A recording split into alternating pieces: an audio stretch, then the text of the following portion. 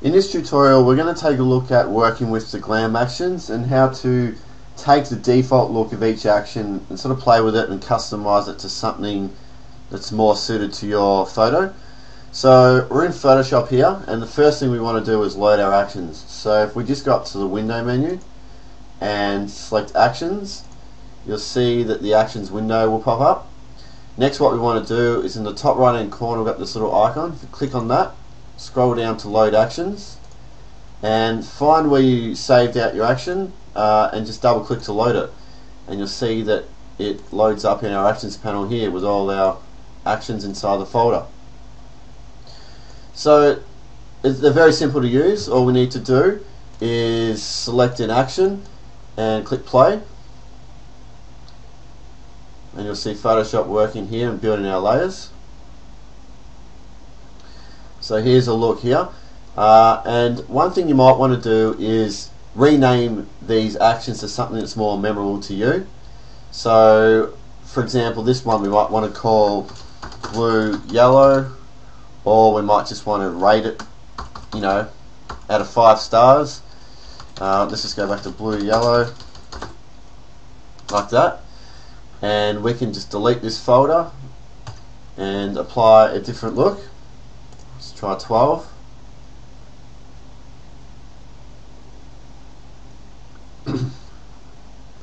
Okay, so there's our result. So now let's go through and take a look at the folder structure. So what we have is our folder with all our effects and our base photo. The base photo remains unaffected by the effects, so if we click on the visibility for the folder, it will add all what's in this folder to our bottom image. So let's take a look at what we can do here with the folder. The folder blend mode is set to pass through, so what we can do initially with this is that we can scroll down through the blending mode, and you can see there's a whole heap of different results we can get just through changing the blend mode of the whole folder. So that's something you can experiment with. So we'll put this back to pass through. Another thing we can do is click on the folder and move the entire thing around like this. So we can move all the glows together wherever we want. Okay, and next let's go inside our folder, and what we have here is coloured layers. Now the colours sort of indicate groups of layers. So the top one we have here controls, it's a quick way to change the colour of the glow. So if I just turn the visibility off for glow number 1, you'll see how that one affects the photo. Now if I double click on this icon here, I can just scroll through this hue slider and it will change the colour of that glow. Right? We can also increase the saturation of that glow, and we can change the brightness just like that. Okay, we can also change the blend mode of this adjustment layer, so we can set this to overlay, just scroll through and you'll see we get very subtle results. So I'll put this back to normal, and so the layer below is the actual glow layer. So we'll turn this off, on and off again. You can see the effect. Now if I double click on this icon here, we can go inside and work with the original gradient. So if I click on this here, we can work to build our own gradients. We can change the angle. If you want, you can change the scale. So that's there to play with if you want it. One other things we can do is, see this blue glow here, we can of course move it where we want, and we can also scale it. So if I select this layer, hit Control T, I can make this glow bigger,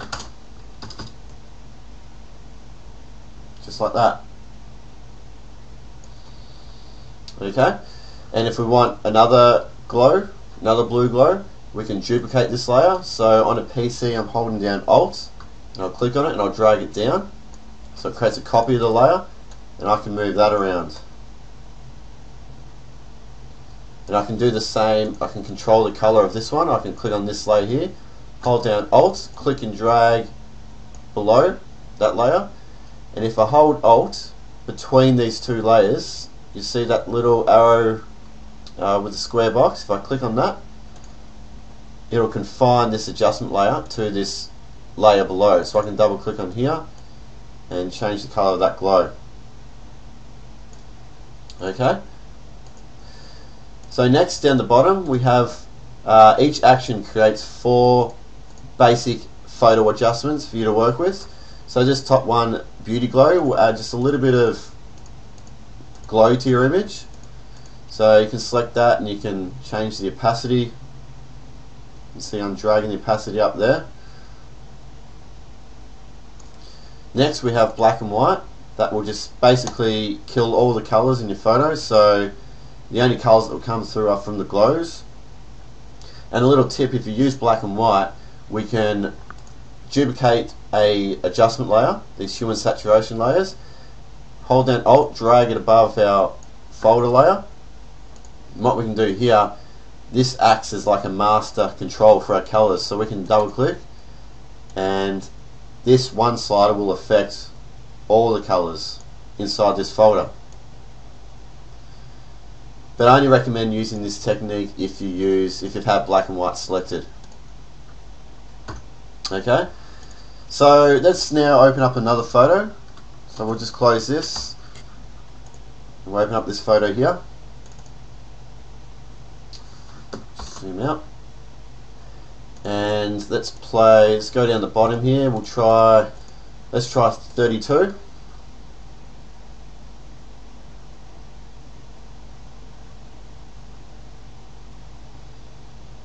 Okay, so there's our look here, and again you can experiment with just moving layers around.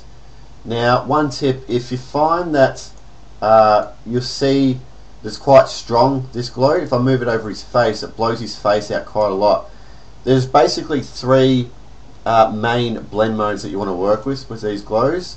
If you find that the glows are too strong, they're blowing out features on your photo, I recommend switching it from blend mode linear dodge add to screen. It's much softer and it won't blow out your highlights. So you can see me moving around here. So if I compare it to, there's screen, and this glow here, we'll find that one. It's this layer here. If I move this over his face, you'll see it blows out the highlights much more. Okay.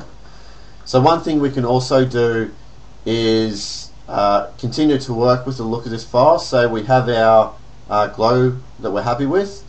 Now I have another item called Photo Master, which basically contains 200 actions to work with the color and contrast of your photo. So you can go to my Graphic River profile to check that out. I have it installed here as a quick demonstration.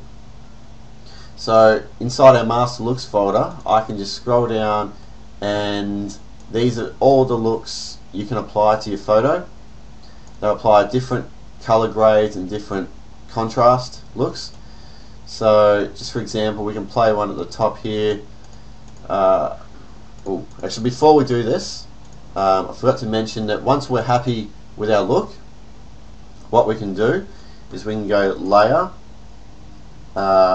merge visible, right? So it's basically merged every layer where the visibility was turned on, it's crushed it down just to one layer. So we weren't using these, so we can delete those layers. So now we're left with our background layer. So now with these actions, I can just click play, and you can see we can work with the layer, with the color of that action. And we can also work with the luminosity, which is basically like the contrast and brightness. So I can drag that up and down to see its effect. And inside our master contrast folder at the top, we have an action called HDR Strong. You can play that. And we'll just bring this up the layer order. And drag the opacity down to 0 and slightly drag it up, something about 40%. And what we can do is we can go finish sharpen, which will flatten these 3 layers that we worked with and add some sharpening to it. 33% is good. So now we have our final image. We can delete these 3 layers, and so here was our original look just with Glam applied, and this is working with 200 Pro actions to just enhance the quality, colour and contrast of your image.